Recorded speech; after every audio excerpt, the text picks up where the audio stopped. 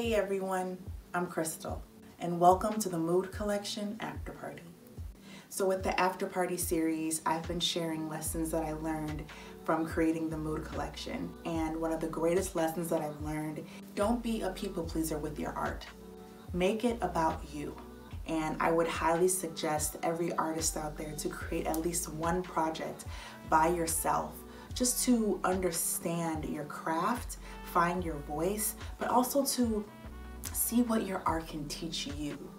As I said before, everyone has something within themselves that needs to be expressed.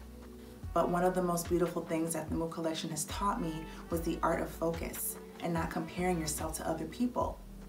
I realized that the opposite of comparisons is concentration.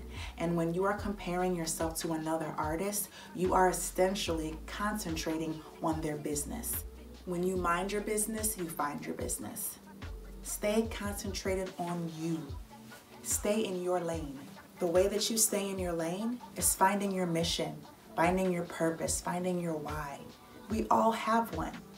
You have a divine right to express your light with the rest of the world because you are part of the collective.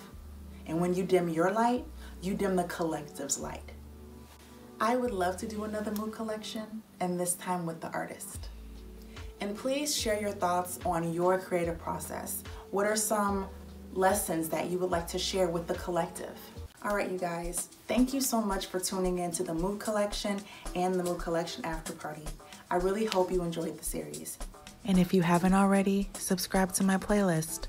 The Mood Collection is up on Spotify. Hey, but a full cover, I'm not part. I am Jerry, I'm not part.